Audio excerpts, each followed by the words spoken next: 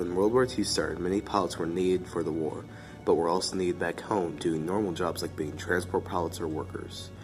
Eventually, the need to fill these positions was too great, so the government finally asked for women to fill in the empty spaces where before only men were welcome. These women were known as the Women's Air Force Service Pilots, or WASPs. The WASPs of 1943 were transport pilots that took military planes from factories to Air Force airfields. The WASPs never got military benefits, but they worked for the Air Force, a first for women. By the end, the WASPs logged more than 60 million miles of flight time. Through their work, they paved the way for women's rights in the military. In 1977, a law was passed allowing women to have rights in the Air Force, a barrier since its establishment. Today, because of groups like the WASPs, other women have more opportunities to get better occupations in the military.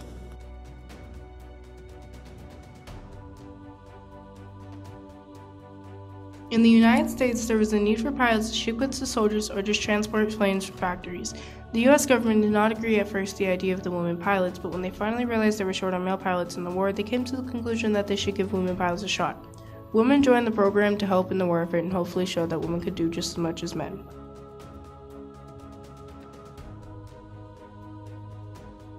The WASPs sprang from two routes that merged in August 1943. First was the Women's Auxiliary Firing Squadron, or the WASPs, approved in September 1942, founded by Nancy Love. To become a WASP member, you were required to have a 500-hour flying time and a 200 horsepower rating.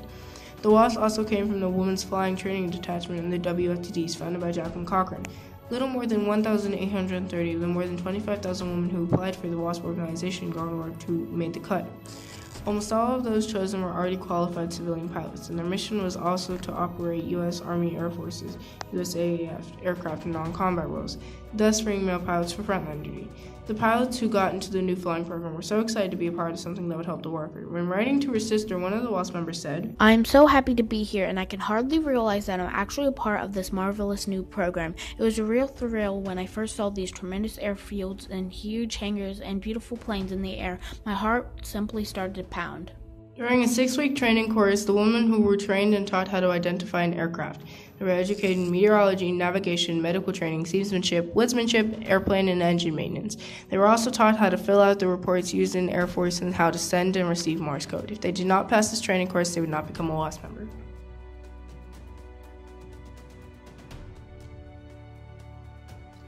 The WASPs had many jobs, flying a wide variety of USAAF aircraft inventory. They also had many other jobs, including flying aircraft to factory to bases. The WASPs took over tow, target, and tracking missions. These jobs were considered to be a couple of the most difficult jobs for a pilot in the Air Force. Towards the end of the war, I was given an assignment to ferry a B-29 to a base on the west coast. Now, the B-29 was a huge 4-engine plane, the largest plane to fly in the war, said Miss Starr, one of the many WASP women. This is an example of the difficult missions and jobs they had to do. They towed dummy aircraft during lab artillery training, taught as flight instructors, and tested new planes. They were very crucial to the victory of World War II. They returned planes crippled from the battlefields for repairs. This was not the easiest job because they are at a risk of fear that they might not come back. There was always a risk of being shot down, though it was not very likely. Bullet holes turned up in some of the tow planes flown by women at Camp Davis in North Carolina during grounded gunnery practice. Many of the planes were in no condition to fly. Altimeters that didn't work, inaccurate compasses, 500 hours flying time since the last engine maintenance check, said Andar.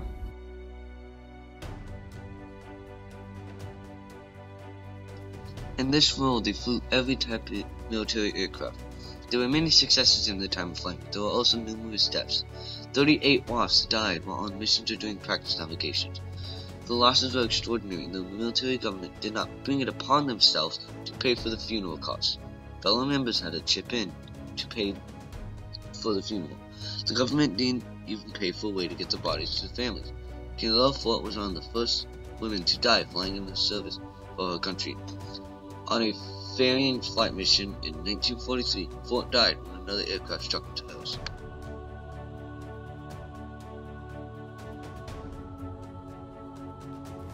There were many famous flyers that were a part of the WASP women, such as Jacqueline Cochran, Nancy Love, and Cornelia Ford. These women were very important to the success of the WASP women in the victory of World War II. Jacqueline Cochran was very accomplished in her lifetime as she founded the WASP, the WFTDs, and helped fly all the planes that helped win World War II. She broke many records for women and really showed what women can do when they put their minds to it. Jacqueline Cochran played a major role in the success of the WASP women by training and teaching. Next is Cornelia Fort, who was a very experienced flyer from Nashville, Tennessee, and when she died, she tragically became the first female death in the U.S. Air Force. The surprising, unexpected fact about the accident and fatal crash was the pilot was a woman. Her name was Cornelia Fort, the first female pilot to die active duty in the military and the first Tennessee woman to die in World War II. The next person that was a famous flyer in the WASP was Nancy Harkness Love. Love was a very experienced flyer and became the first female pilot in the U.S. Air Force on September 7, 1942. Love got her pilot license when she was only 16, showing her passion for flying. She was also the founder of the Women Auxiliary Faring Squadron, WASPs, in September 1942. She became the co-leader of the Air Transport Command in August 1943, and she was in charge of 6 faring squadrons and over 300 women pilots. As World War II neared, enough male pilots had come back from war to take the jobs back, so General Harp Arnold disbanded and deactivated the WASP program in December 1944.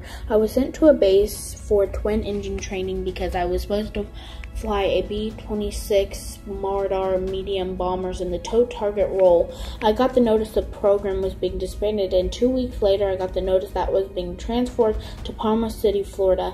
I thought I had just got down there and have to turn around and come back home again.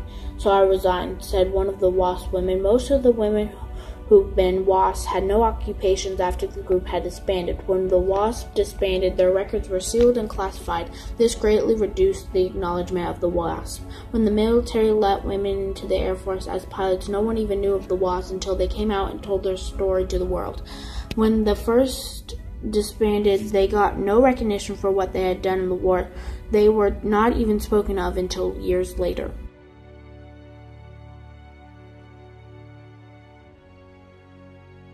The WASP did much to contribute to the success of World War II, but there were many barriers they faced along the way. For example, most men did not support them, and the government did not allow them to have military burial rights. Eleanor Roosevelt said, "This is not a time when women should be patient. We are in the war and we need to fight it with all our abilities and every weapon possible. Women pilots in these particular cases are a weapon waiting to be used." Women were needed in the war, but men were holding them back because they disapproved of women filling in the spots in their various jobs. They also had to overcome the obstacle of fear. Their fear was indeed great because they were being judged for wanting to fly. Even though they had many barriers, they overcame these through courage, hope, and bravery. General Hap Arnold, one of the few WASP supporters, said, "Now in 1944, it is on the record that women can fly as well as men."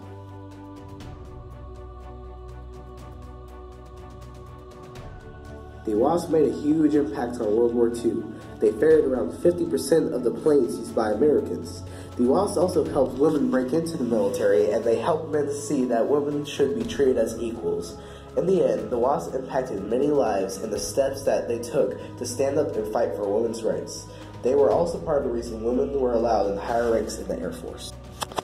The WASP's service to our nation at a critical time in the history of the entire free world is not remarkable because they are women, but it is remarkable in its own right. Their legacy to all military avatars, women and the men alike, is the knowledge and perseverance, commit, and the desire to serve can overcome tremendous obstacles. I know I was able to be a women fighter pilot and a women Thunderbird pilot because of the WASP.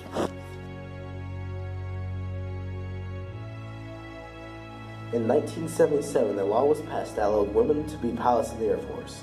Although people said that these women would be the first to fly planes for the military, they were wrong. This attitude made the WASP come out and seek the recognition they deserved. When people learned of their part in World War II, Jimmy Carter passed a law giving the WASP veteran status and limited veteran benefits. They were given the World War II Victory Medals and American Theater Campaign Medals in 1984. Later, in 2009, President Obama gave them Congressional Gold Medals